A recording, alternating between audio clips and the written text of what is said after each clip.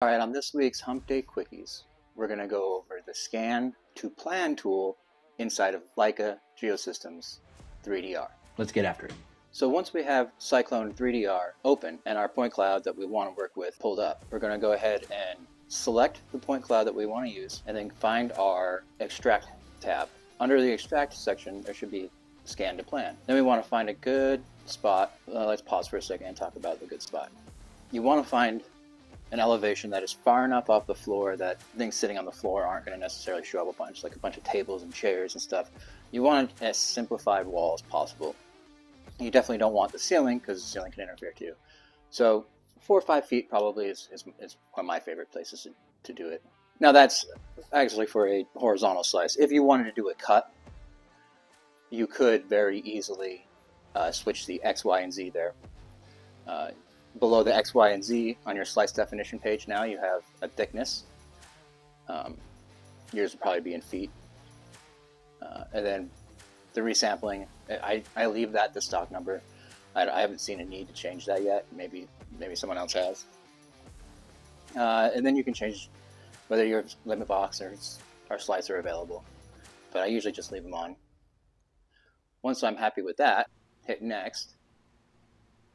And you have these tools. Let's go over the different tools.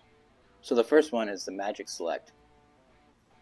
This tool will go and follow the best fit line. It runs a best fit algorithm. Follows it for as long as it can without a break.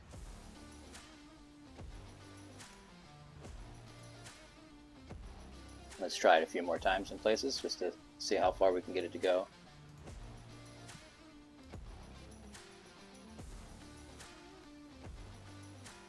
Now you will get to a point where there's breaks in the data and it won't go any further. So that if you can switch to your next tool of drawing tools down there, it'll just basically pick one seed point and it follows in a straight line as far as it can.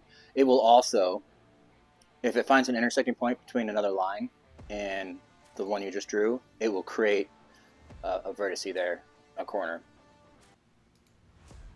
And then you have your third tool down here, which is you basically pick a seed point on either part of the line and it carries them through. Now the third tool, as you just saw, it will just create a straight line between the 2 points that you picked. So if one point is a little off, it's not going to do a best fit.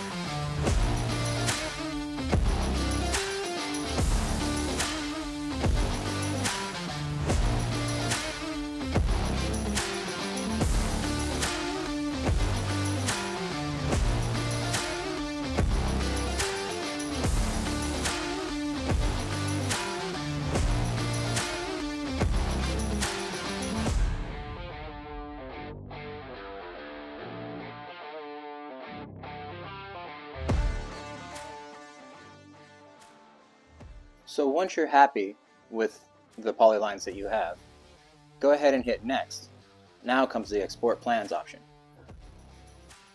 This feature is awesome because if you have Civil 3D, Revit, any of the Autodesk products open, you can click the Send To option and it will directly upload them to your Autodesk products.